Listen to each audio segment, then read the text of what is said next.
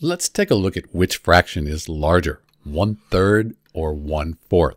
So right away you could reason this out. If you had a pie and you divided your pie here, your 1 pie in 3 pieces, or you divided your 1 pie in 4 pieces, these would be smaller pieces. So 1/4 is going to be smaller than 1/3. And you can divide 1 by 3 on a calculator, get a decimal, and compare that to 1 divided by 4. You'd see that 1/4, that's smaller. The other way to do it is to find a common denominator, something that both 3 and 4 go into. Because if we have a common denominator, we just compare the numerators to figure out whether 1/3 is larger or less than 1/4. Let's do that. How about 3 times 4? If we say 3 times 4, that gives us 12.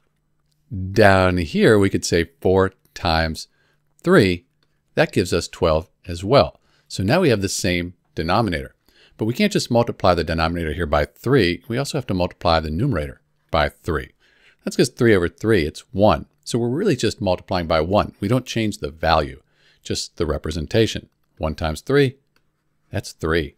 Over here, multiply the numerator by 4. 1 times 4, that's 4. Same denominator, we just compare the numerators. And you can see that 4 is greater than 3, so 4/12, that's greater than 3/12. It's 1/12 greater.